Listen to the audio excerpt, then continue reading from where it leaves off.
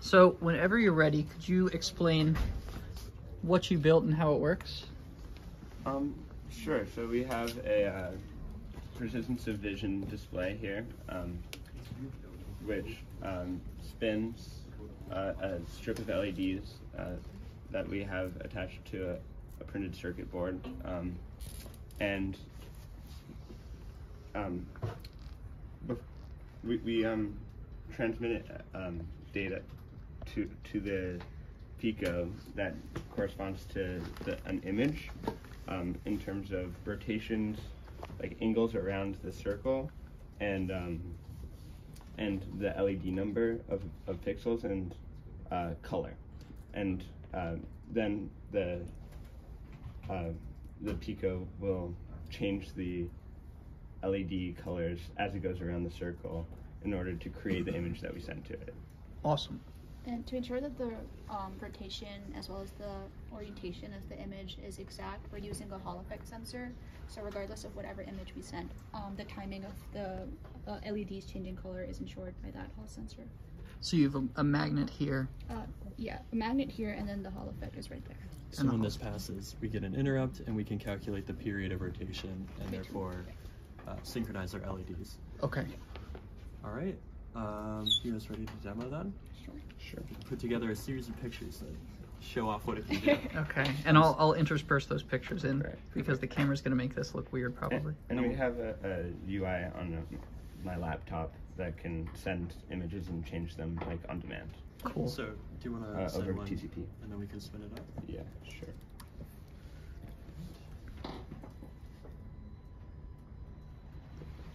So that's the Cornell logo, like the Bear Cornell logo, and it says ECE 4760 at the bottom. That's amazing. As you can see, no matter what speed we set the motor to, it automatically will adjust and make sure it's perfectly aligned. Right, so because you have the Hall effect sensor, you're measuring, Each timing period. so it's whatever speed the motor is, it'll phase lock to it. Yep. Right. Awesome. Okay, just try some other pictures. This is probably currently around like 50 frames per second. Yeah. And for each revolution, we're doing 122 different slices. Or, I'm sorry, we're doing 120 different slices. So that's a colorful face of a dog. T-shirt Hunter Adams. Too cool. And that's a picture of Bruce.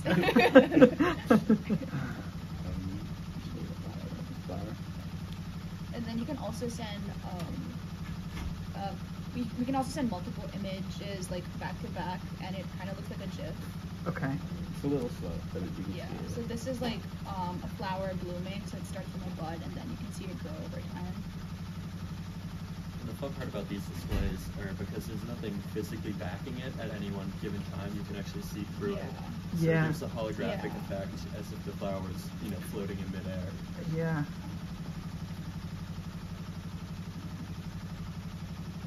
It's gorgeous. Let's wait for her to finish. Actually, different one. Really nice. And I'm watching like the edges there, and they really don't move at all. It really is nicely phase locked. This is the last one, and then what should we do after that? Globe, I guess. Yeah, That globe looks cool. Yeah. Color wheel for color wheel. Yeah. That's so good. Oh, color is always a good case, yeah. Yeah. You can do color wheel first then. Yeah, so this shows that all the colors are color wheel. And you can see like nothing is moving, like the red is fixed, all the colors are fixed, just to show how well phase locked it is. Yeah. This is full RGB. We have 255 different values for each of them. 256. Yeah, we end with the globe. And again, you can see like all the contents are fixed. Cool. Very nice. Yeah, even at pretty slow speeds, you can still see Yeah, it. you can It's kind of still- cool. yeah. It stays synchronous. Oh, the illusion falls apart. Yeah. So can you talk a little bit just because there's so much infrastructure here, Yeah. So could you talk first of all about how the communication works? You're communicating over Wi-Fi, is that right? Okay. Yeah, we set up a TCP exchange where we have a Python server. We actually connect over my hotspot of my phone because that way we don't have to deal with the authentication of the internet here. And yeah, so then we send packets. Each packet is, we're doing is 2 rotation elements, so like 2 basically strips of LEDs. Okay. And we send it as many, this is 90 rotation, so we'd send 45 packets over TCP. And then we have an exchange on the Pico, which basically just dumps it into an array, a 3-dimensional array for where you are in the circle, like what the angle is, what LED it is, and then RGB. So it's a 3-dimensional array, and yeah. So and then when that's done, then it can start just outputting those colors into the. So this is the Pico W that's receiving those that communication Right. on a custom PCB, correct? Yes. I guess I can go over the hardware. Sure. This is kind of what I was involved with. So we built 2 custom PCBs in KiCad, got them ordered from China, delivered here. All of these LEDs are surface mounted, and then we have a control board that holds everything together. The reason we wanted to go for a PCB was that it allows this entire arm to be just 1 layer of PCB, which is kind of the minimum amount of weight you can manage to do, which is really important when you're rotating at speeds that are like, you know, above 1800 RPM. You really don't want a lot of weight there, or it will put a lot of strain on the motor and could get kind of dangerous. So doing it this way allowed us to keep the weight of the entire rotor extremely minimal.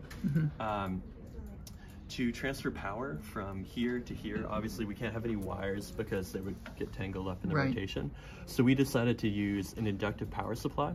We got a especially long range one. This one can go from, I believe, 20 millimeters up to like above 80 millimeters, and transfers 5 volts at, you know, differing current depending on how far away, but optimally at 2 amps, which we don't even take full advantage of. But that's really cool. So there's nothing connecting these 2 parts other than the motor shaft. So they're completely electrically isolated. Completely isolated, nothing in between there. And then we have this Hall effect sensor, which we talked about a little bit in the past, but it gets triggered by the magnetic field here and localizes us in space. Back here is just a simple H-bridge motor driver, which powers both the inductive coil and the motor off of a single 12-volt source. And that H-bridge is run by another Pico. Second Pico. Right. And, yep. And then all the mechanical elements were also custom designed and built, right? These were all 3D printed, designed for this project in particular. Yeah. Amazing. Thank you. Thank you. Really, really nicely done. Thank you, guys. Of course. Thank you.